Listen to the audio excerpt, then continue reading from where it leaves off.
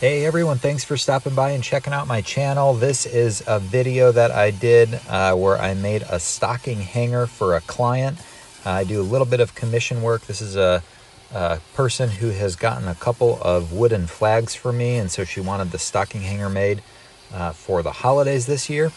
And so I made this mostly out of 3/4 inch birch plywood. That's what the main thing is made of. And then I wrapped it in some pine that I ripped down to size for a little frame. And so I ripped it all down to size and then used my torch to give it a little bit of character. This brings out the grain and makes the finished product look a little bit nicer.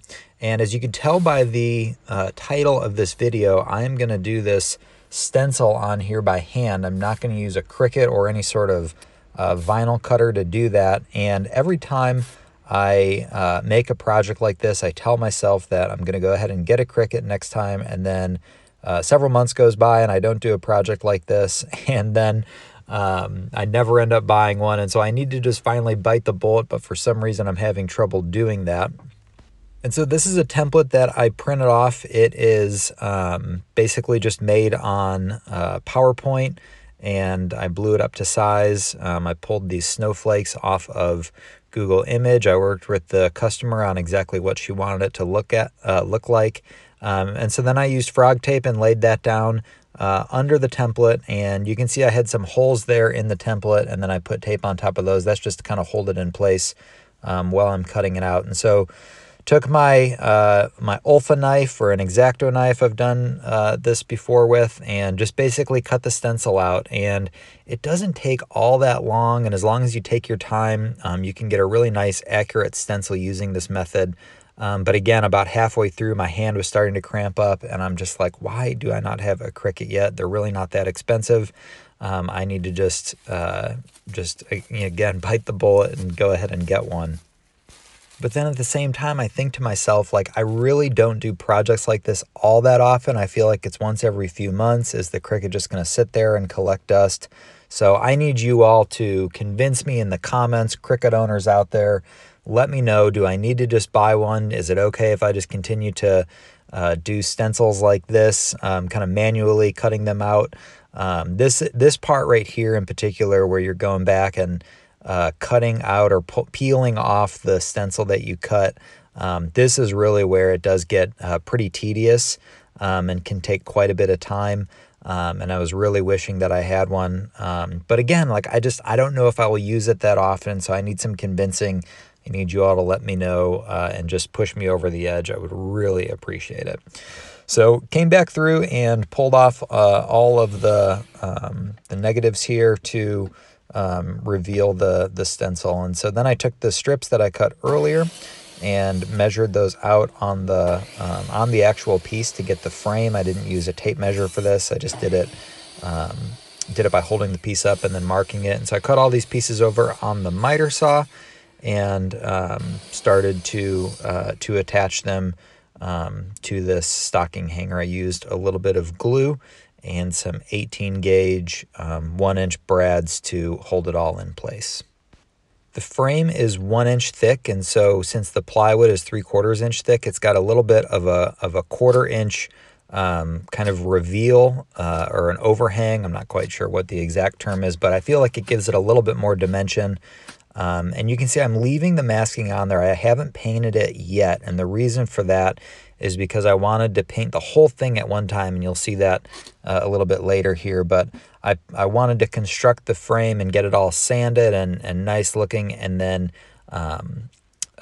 paint the whole thing and peel the masking off from there.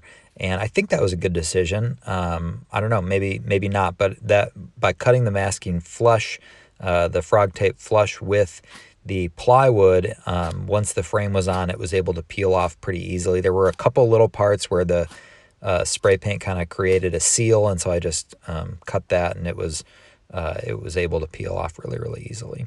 So I went ahead and finished up the frame here. Very simple, basic construction. Again, just glue and brads, nothing too fancy.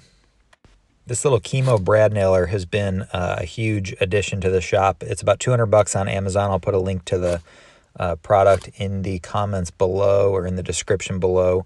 And if you're a DIYer like me and not doing a lot of professional grade stuff, these chemo tools are a nice tool brand to have around the shop. The batteries last long, and I've been really happy with them. So used a little bit of glue and sawdust and filled in my nail holes, and then once that was dry, I came back with my sander and sanded everything smooth. This got off some of the saw blade marks that I had on the frame from ripping everything down, and so got this all sanded up and prepped for paint. And like I said earlier, I'm using spray paint for this, just a classic old rattle can. This is a Rust-Oleum cranberry. It's a glossy finish, and I don't know, there's a few bucks at Walmart or something like that. Pretty cheap, but I like the way that it looked, and this is what the color that the customer wanted. And so just went through and did a light coat here, going horizontally and trying to get the frame, not worried about getting the frame absolutely perfect because I am going to flip it and get the sides here again. But then I went back vertically and got really good coverage that way. So a couple of coats of the spray paint and flipped it over, and then did the front as well, pretty much the same way as I did the back. I could have gotten away with not painting the back, but it was easy enough just to paint it and have all of that looking the same. I tried to be pretty light here with the paint, especially on the letters and the snowflakes, because I didn't want it to bleed too much. This is another area where I'd love your all's feedback. Like, does a vinyl cutter have a really good like seal? And what I mean by that is, like, you know, the frog tape is known for having a really good seal, and so you don't get too many bleed marks. Does a vinyl cutter have that same way? I know there is a couple of tricks. You can put like some clear finish or shellac down first before you paint, and that'll kind of seal things up so you don't get any bleed. But having not ever used a vinyl cutter, would be interested to know if that is has been a problem for anybody. Like, after you paint over it, do you get any bleed, or does it do a nice job and give you nice sharp lines?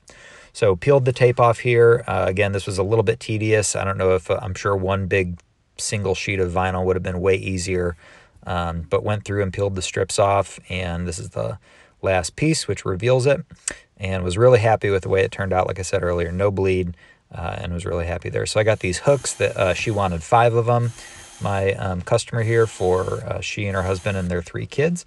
And so got these hooks drilled in, and made a little bit of a mistake here because I screwed these in before putting the finish on. It turned out to be fine. I just took them off and had nice pre-screwed holes that I could come back with later, but I went one step too far. I didn't need to screw these all the way in at this step. And this one went over that snowflake. I knew that was going to happen during the design. I think we actually liked the way that looked, putting the hook over the snowflake, so that wasn't a mistake. Okay, so here I am taking the hooks off to get it ready for finish. And for the finish, I'm using a Halcyon product. Okay, I'll come back to that. So first, I went through with my Forstner bit and put a little bit of a recess in these D-hooks that I'm going to install later. And the reason for that is because the hooks on the wall that this is going to hang on stick out from the wall a little bit, so we didn't want it to stick out too far. So there's a little bit of recess. Okay, so this is a Halcyon clear finish. It is made by Total Boat, and I love this product. It's a gloss finish. I've been using it on a ton of projects lately because it's super easy to apply and clean up. It's water-based, but it has these like self-leveling properties to it, so you get this really smooth finish. And so I did that on the back and on the front. You can see here it's bringing out the grain a little bit. I've got that nice burn on the plywood to give it some character, and so both the client and I were really happy with the way that this turned out with the finish, and she specifically wanted it to look nice and glossy. And so here's these D-rings where this is going to hang on the wall. Like I said, there's some hooks that will kind of come out from the wall, so they'll be able to recess there a little bit behind the D-ring and not make the top of this stick out and kind of look awkward because it's going to be hanging on the wall. And that's it. So obviously we don't have our stockings up yet. It is only November at the time of making this video. It's before Thanksgiving, and so this is what it will look like. This is what it looks like in my house on top of the mantle, but in her house it's going to be hanging on the wall. And so this is about 42 inches wide and about 7 inches tall, and she has received it and is really happy with it. And I'm looking forward to seeing some pictures of it once she's got everything hung up. So anyway, let me all know, or let me know, everyone, in the comments if I should just bite the bullet and get a vinyl cutter. The next time I make a project like this, I'm sure I will appreciate it. Thank you all so much for watching. Please subscribe, leave a like button. It really helps my channel out and the YouTube algorithm. I hope you all have a great day.